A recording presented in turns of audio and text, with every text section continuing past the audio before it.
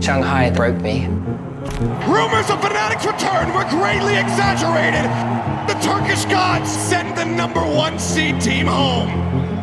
Bombing out, not getting a single win. I just felt so disappointed, so ashamed, embarrassed. And I just remember, I just sobbed. When it came to this event, I didn't want the fate of this tournament to be in the hands of a boaster that isn't ready. The final bow from Heretics. The crowd has been silenced, but the Valorant gods have not. After we lost in Shanghai, I just walked down to the ramp. I looked behind me. I saw they were lifting the trophy. It was the worst feeling ever. In this tournament, we're gonna show what we learned in Shanghai. It's like last exam of the year, and we're gonna pass it.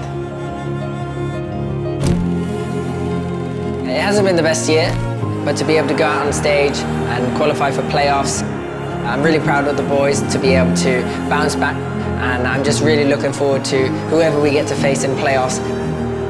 I don't want to lose any match. I want to just go upper brackets and win in the grand final.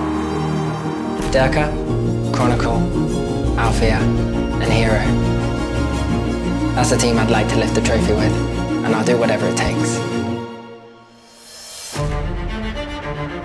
I'll never forget the feeling I had lifting the trophy last year. I'll do anything to lift it again. Of the 40 VCT teams, we're top 8 in the world now. No one can say any other way.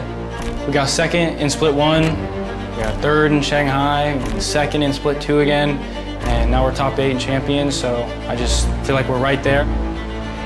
We've learned so much from hard losses. My personal goal is to just give it 100% every day, every game, every round. And I hope my teammates think that way as well, because I know that if we do that, we'll win every game. They've played a ton this year. It's always been close. G2, we beat them in America's Grand Finals. We're at 2-2 now in our series against each other this year. So it could be a big deal to seal off who is really the best team at the end of this year. All of you, you've got some work to do because we're hard to beat.